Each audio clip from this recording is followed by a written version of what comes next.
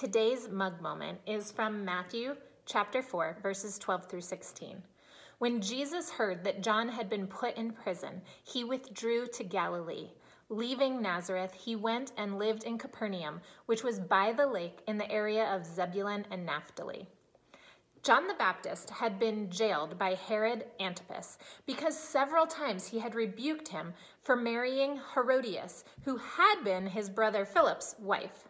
Now Herod respected John, but Herodias seethed with anger towards John, and she wanted him dead.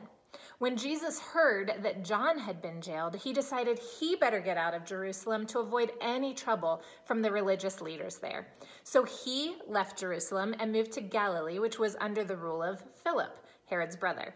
He went first to his home in Nazareth and eventually to Caesarea, which he made the center of his ministry. Perhaps more importantly, he went to Galilee so that he could call his disciples. Many of them lived there.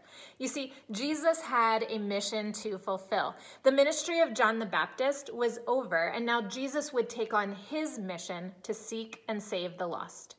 Do you know what your mission is? As a follower of Christ, your mission is to reach out to the lost with the gospel, telling them about Jesus' life and death and resurrection and his love for them, and reminding them that our faith in Christ allows us to be forgiven and have eternal life.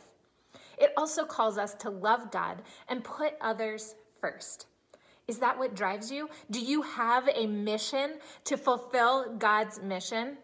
As you go into this day, consider that. Think about what drives you. What is your mission? Whose mission will you fulfill today? Now, spend some time in prayer, seeking God's power in your life as you fulfill his mission.